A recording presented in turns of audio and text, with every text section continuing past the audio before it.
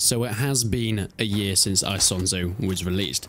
This game was the third in the World War I game series, starting with Verdun, then into Tannenberg, and now with the most beautiful of them all. It was a massive step up going into the Italian front and of course fighting in the beautiful mountains.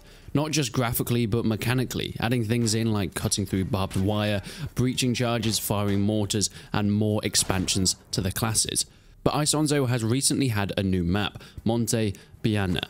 Through the last year or so, we have gained 4 major updates, from Caporetto in December of 2022, to Piave in March of this year, which I think personally is one of my more favourite maps, to Grappa in May of 2023. And now we have Monte Piana.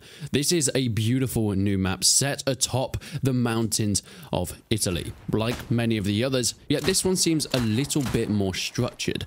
They've definitely put emphasis on trenches, and trust me, you need them in this one. Because of the map and the way it's set out and being a little bit more flat, you will be sniped from afar. It is the most brutal of them all, especially for those marksman classes, being able to take hits from miles away. When you're playing as a sniper, you'll be the top of the leaderboard, but when there's an enemy, you're gonna have to keep your head down. It's got a very iconic little shrine in the middle of it that looks goddamn beautiful, and all in all, I'm really enjoying the way it's playing. But let's talk a little bit about Isonzo's year and what exactly they've accomplished. You see, the game released to a little bit of fanfare, but not perhaps what I think I would have expected. The World War I game series has always been popular, but not necessarily successful. The Caporetto was a free expansion that came out earlier on, with December bringing in the map, and of course throughout early 2023 bringing in more new weapons, more custom match options, prestige modes, challenges, so on and so forth, with a few extra maps. We then got max support towards the end of 2023 along with this new map, but it's not over. You see, the future is still coming. There's going to be some free expansions on the horizon. The first being White War. Now we know very little about it, but it definitely is going to be taking us into the snowy mountains, and boy, it's going to be interesting. Along with free expansions, there will be some DLCs, Isonzo First Wave being the most noticeable. It will have reserve units, veteran units, elite units, and alpine units that will just, as far as I know, be skins. But we will be heading into the Alps and fighting in snowy maps very, very soon, with 2 new maps. The first supposedly coming still at the end of 2023, yet we haven't actually heard too much about it yet, so could be delayed. Then the second map coming in 2024.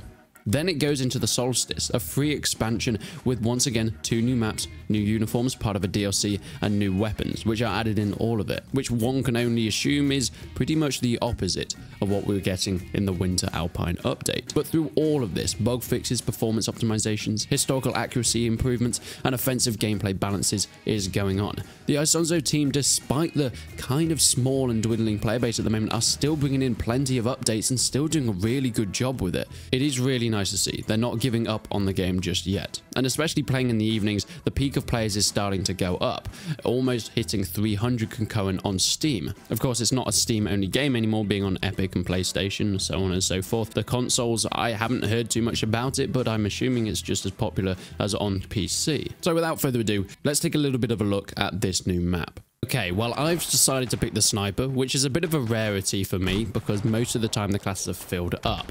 However, despite the gameplay early on in the video, which was an online game, I decided to launch it with bots just so I could have a bit more free reign to show you guys exactly what this map is about. And as you can see, just like all the others, it is goddamn beautiful. I do end up using mostly my pistol here because, as you can see, pistols are just way more useful. Also, I like the smoke. The stuff like the smoke coming out of your end of the pistol as you're reloading and firing after letting off a few rounds is so satisfying. God, that was a bit dodgy there. But hey, let's go back to our sniper, see what kind of damage we can do. So, what is Monte Piana? Well, this is actually a very important map, since it's a very pinnacle point of the First World War.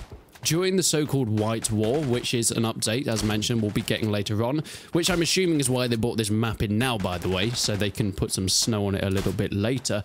But this Monte Piana was a big fighting point. Of course, the White War was between the Austro-Hungarians and the Italian armies.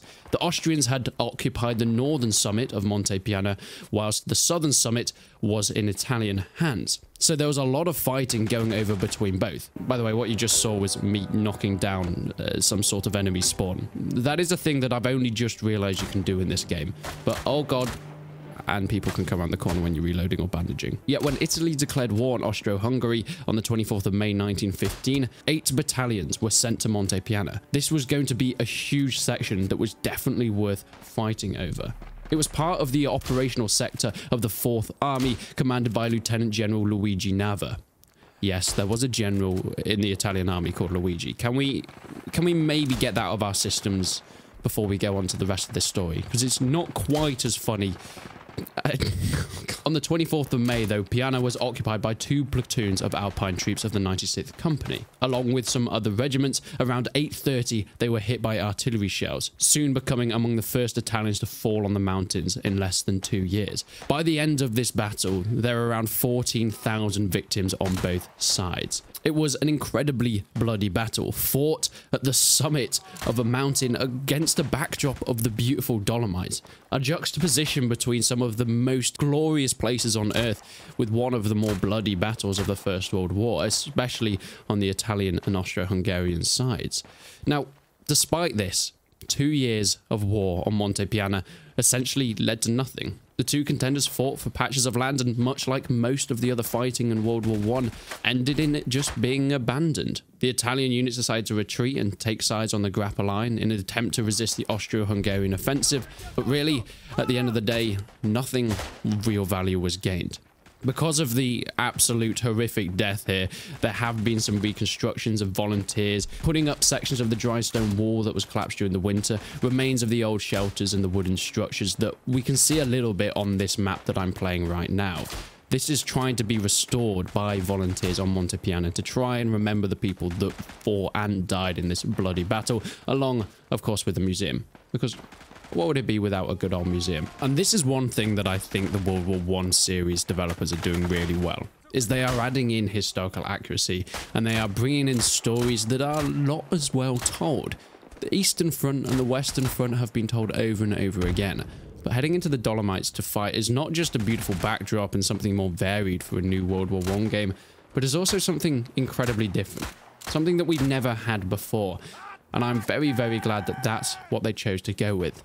So, where is Isonzo going now? Well, we've got the Winter War update, and we also have the Solstice update. At least 4 new confirmed maps, but I'm sure plenty other things are coming as well, with new weapons and some DLCs. These DLCs will include a lot of cosmetics, but hopefully we will get some extra content later on down the line, maybe this time for free.